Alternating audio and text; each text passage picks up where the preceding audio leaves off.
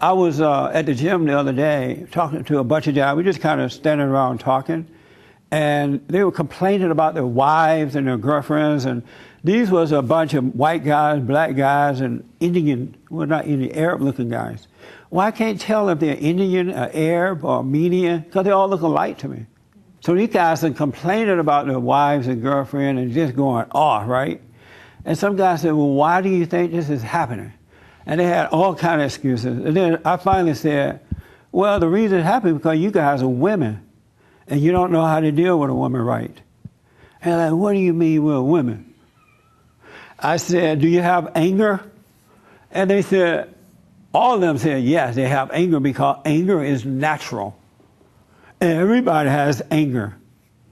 It's just that it all depends on how you let it control you, how you use it.